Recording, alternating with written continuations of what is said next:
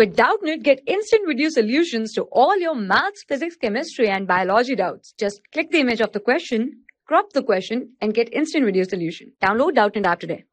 Hello everyone, in this question is given that if A, B, C are three non-empty sets, okay, says that A and B are disjoint sets. What is disjoint set? Two sets are said to be disjoint if they have nothing in common, no element in common. So A intersection B is 0, okay, and the number of elements contained in A is equal to those contained in set common to set A and C, okay. Then A union B union C, number of elements in this is necessary equal to, okay. So first of all, without wasting time, let's write the data that is given. It is given that A and B are disjoint, so number of elements in A intersection B will be 0.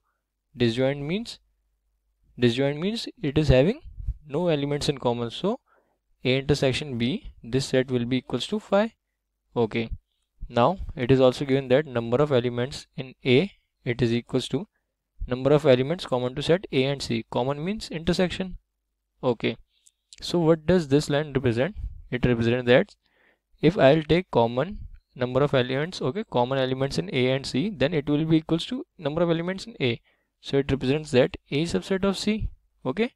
C will contain all the elements of A. It is obvious fact, okay.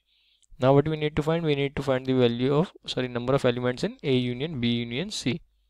Okay, so this can be written as, here if I want to change, it can be written as number of elements in, okay, I will write this as B union A union C, okay, and consider these A union C together, okay.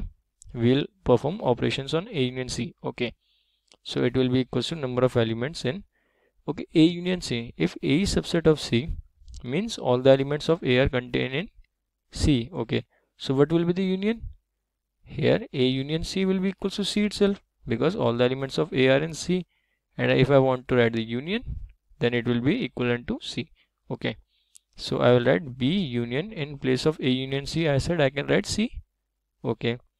So here let me write this properly again. So number of elements in A union B union C, it will be equals to number of elements in B union C. This is what we concluded, okay. Here it is. So you can see option 1 is matching with the answer, number of elements in B union C. So this is the correct answer among all the 4 options. Thank you. For class 6 to 12, IIT JEE and NEET level. Trusted by more than 5 crore students. Download Doubtnut app today.